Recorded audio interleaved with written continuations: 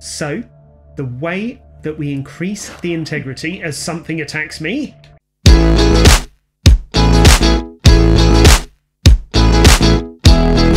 Hello everybody and welcome to Great Games Live Plays The Hits, the series where I take on the very best video games of all time. And today I'm back with another video from my playthrough of Subnautica. If you were with us last time out, you will know that I finally built the prawn suit, and today it is all about expanding my base. Let's see how things go. Now, before I actually start expanding my base, I just want to say that the things that I want to build require materials that I've already collected many times before, like lead, lithium, lubricant, quartz, titanium, copper, that sort of thing. There's nothing out of the ordinary here. Now, I'm very aware in my last two videos I've basically been running around collecting stuff in order to build the Cyclops and the prawn suit. With the base, there's going to be a lot more exploring, a lot more collecting, and I'm very wary that if I show you all of that, A, it's going to make the video very long indeed, and B, I'm not sure quite how interesting that's going to be, because it's not going to be showing anything new really. So what I've decided to do is to not show you that, and instead I'm just going to show me actually adding parts to my base after I've collected what I need for them. So without further ado, let's get started. Okay, I am back here having found a whole load of titanium, and I'm going to use that to try and add some multi-purpose rooms to my base. So I've got my habitat builder out, and the first thing I've got to do is add a little tube to the back of my current base. Here we go. So I've got a compartment here. Can I add it? There we go. We're going to add that in there, and now we are going to add our first multi-purpose room. There we go. Let's do that. Wonderful. And I'm going to try and add another one on top of it, like so.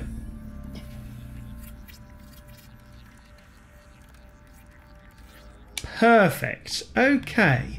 Okay, I've had a little bit of a think about the layout of the base, and I'm actually going to add another multi-purpose room onto here. So let's do that straight away. There we go. Fantastic. Get that done. I'm also going to add a little bit more power in the form of solar panels. So let's pop those on straight away.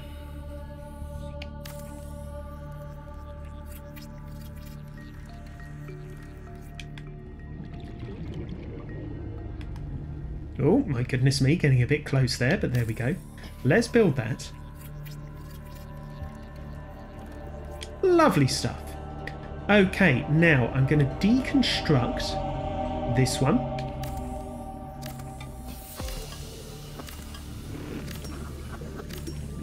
Lovely stuff. All right, let's put a couple of compartments in place here, shall we? One there. And another one here. Then what I'm going to do is deconstruct this hatch and put the hatch, hopefully, onto here. Now, where is the hatch?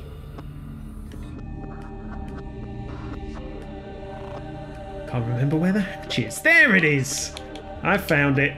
Let's put it on before I run out of oxygen. Okay, get inside! So now we have a new entrance to the base. It's really starting to come together now. I really want to add now a couple of moonpools and a couple of large rooms to the base. That's going to take a lot of work and a lot of resources. So I'm going to go outside and get all the stuff I need right now. Okay, so before I add all these extra rooms to my base, I actually have to increase its hull integrity. Now, when you add rooms, the hull integrity decreases, and if it hits 0, the base is pretty much unusable. So, the way that we increase the integrity as something attacks me is by adding reinforcement. So that's what we're going to do straight away. I'm going to pop a bit there. As you can see, that's added a little bit to the hull strength. Let's put another one here. and I'm going to pop some onto these ones as well. Let's go up here. Yeah, that's perfect. We'll put one there. I want to make the base strong enough so that it can actually take all of these extra rooms. Here we go. Let's pop that there. Okay, can I put another couple on, I think?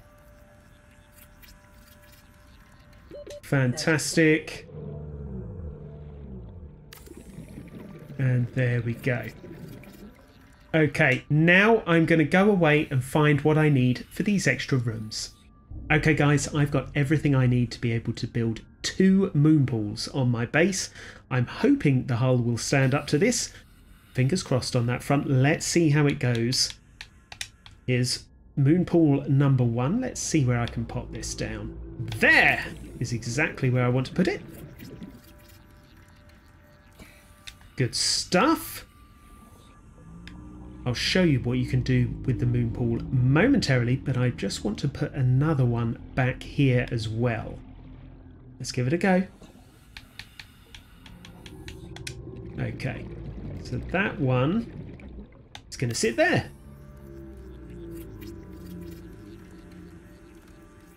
Fantastic. Oh, I better get into the base. But I'll show you how we can do that using the moonpools. Let's get into the sea moth. Head under here. And this is a moonpool.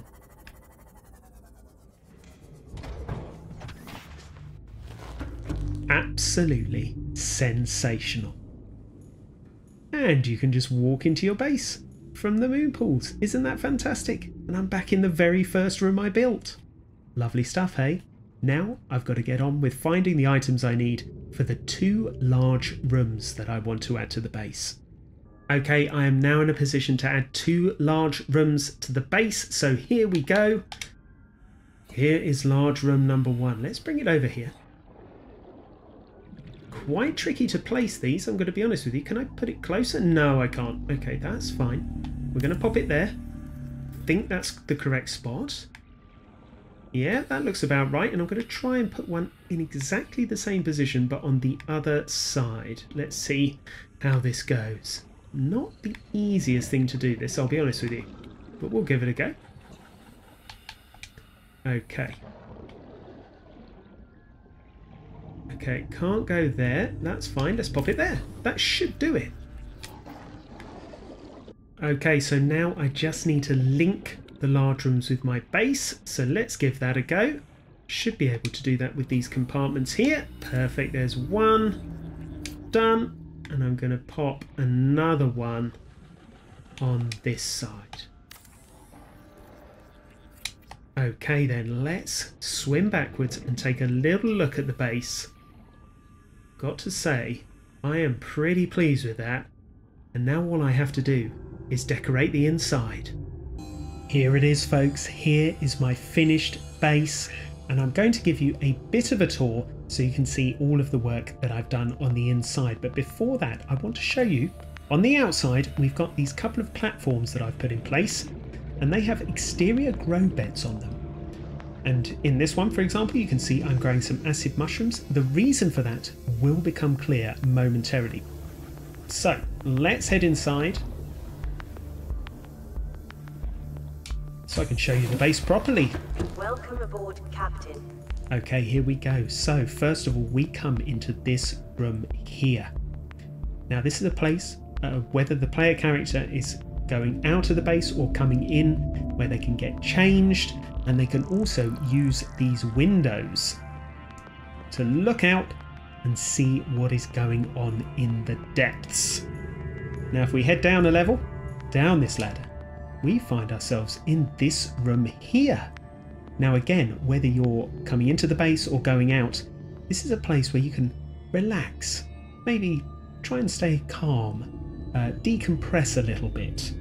We've got these plants on the walls, we've got an aquarium which I've got to fill up with some fish at some point, and we also have this rather wonderful poster with a cute kitty reminding us to keep calm. So yes, this is the place you come if you want to have a bit of a relax. Okay, we're into the base properly now. We've got a fabricator in this room, we've got a radio, and we also have one of these. It is a modification station. We're going to take a look.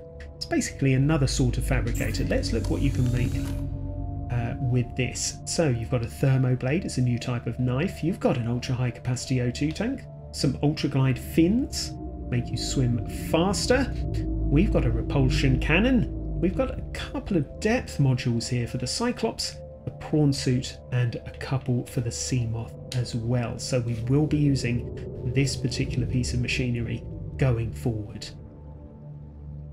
Okay, over here we've got one of our moonpools. We've got the sea moth in here at the moment, and here at the back we've got another sort of fabricator. Now this allows us to make stuff that you can use on your vehicles, like modules for hull reinforcement, engine efficiency, or storage. We've got sea moth modules, solar charger, perimeter defense system, all sorts of stuff. We've got prawn suit modules, thermal reactor, jump jet upgrade. I will definitely be getting that. But also torpedoes, fantastic. And also there's a station here where you can sort of edit your sea moth, change the colour, change the name, that sort of thing. Anyway, let's head out of here. And we're going to head into this room. And here, as fish start coming through the wall, that's never great. Here is where you can sit and have a little snack. We'll have a look and see what there is in the old snack machine. Not particularly healthy, I'll be honest with you, but the amount of swimming you're doing, I'm sure it'll be fine if you have a packet of crisps every now and then. And this is where you can sit down. I've put 2 chairs, don't really need to, but you know, there you go. And of course, once you've finished, you've got to drop your rubbish into the bin there. Now through this door we have your bedroom. Look at that, we've got a double bed, very fancy, lots of room for our player character. We've got a fantastic Aurora poster above the bed, and a prawn suit poster over here. We've got a countertop here with our cap that we found on the Aurora, the model of the Aurora, and the arcade gorge toy, everything that we found on the Aurora basically. And we've got a little sort of workbench here with what looks like a film poster of some kind on the wall behind it, and another prawn suit poster over here. All in all, a very nice bedroom. Okay, let's head out. Now we're going to head over into this large room over here. We've got these interior grow beds for a start in here. I haven't planted anything in there yet, but I will be doing that, and that will give you a source of food going forward, which is a bit of a bonus. We also have this thing here. It is a bioreactor, and you can use that to power your base. Let's have a look at what we are using at the moment. As you can see, I have put in a whole bunch of acid mushrooms, and the bioreactor is using them to power the base, as well as the solar panels we've got on top, but obviously they're not going to work at night, so the bioreactor helps to power the base as well, and that is why I'm using the exterior grow beds to grow acid mushrooms, so that I can use them in here. Now over here, oh, perfect timing, we have a filtration machine. And basically what that does is it uses seawater to make drinking water and salt. So every so often you get a bottle of drinking water, and obviously that will help with our thirst levels going forward. Absolutely fantastic machine.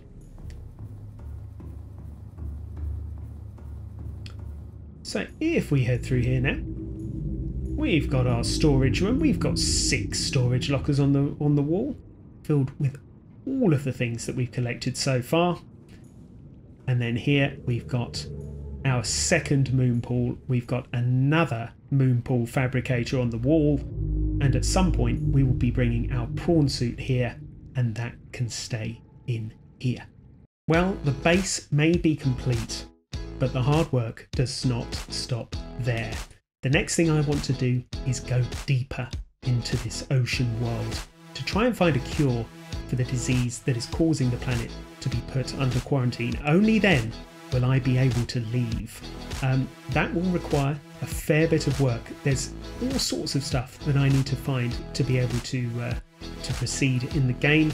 I want to upgrade my sea moth, I want to upgrade my cyclops, I want to upgrade my prawn suit, all of that. And that is what I will be doing next. It will have to wait for a future episode of Great Games Live Plays the Hits. Until then, I want to say thank you very much for watching. It is truly appreciated, and hopefully I'll see you in the next video. Bye bye everybody.